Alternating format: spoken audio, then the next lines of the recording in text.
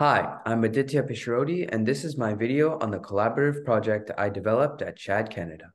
In summer 2021, I represented my school at SHAD Canada's entrepreneurial workshop. My team and I founded a company called Aquilibrium.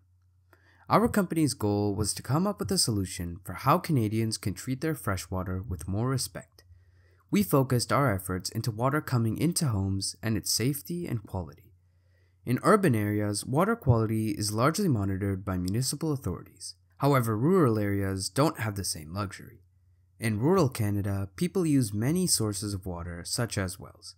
Other sources, such as lead pipes and groundwater, can get easily contaminated with toxic bacteria. We intended to solve the issue of water quality in rural areas. Our solution was the Aquilibrium Water Quality Monitoring Device, a system that communicates with users about potential health risks. Aquilibrium is a small tank that can be installed under a homeowner's sink. It measures ORP, turbidity, pH, and detects heavy metals. The device's tank would be where the sensors would test the homeowner's water every day. The second component is an LCD screen attached near the faucet. This is where the sensor would be sending the information, as you can see here. There would also be an LED light near the screen that would indicate a summary of whether the water is potable or not.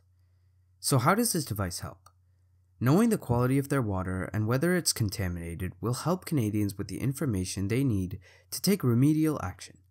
Once put into the market, Aquilibrium will have a great impact on many Canadians and groundwater users worldwide.